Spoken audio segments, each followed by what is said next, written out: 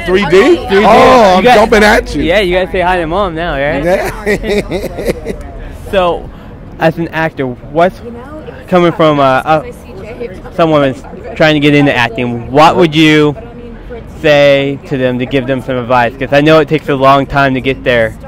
It doesn't. For some people, it takes their whole life. Other people, it happens right off the bat. You got to be persistent. And so, if there's anything else that you can do that you love, do it, because this thing is hard. But when it works for you, it's a beautiful thing. Going from your role on CSI Miami, like how much emotion or mental preparedness do you have to do for each episode?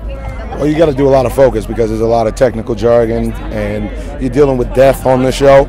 So you're always going to have to deal with an emotional state. You want to be sensitive to who the victims are, especially if they have anything to do with our team. So, it all comes with the craft. You got to be prepared. We're at the ESPYs. You get to name one ESPY and one athlete that it goes to. What do you name it and who does it go to? Oh, it's called the Get Big. And the Get Big this year is going to have to go to Dirk Nowitzki. Where can we find you on the internet? Twitter, Facebook? You could find both of them. Find me at twitter.com/Omar Miller.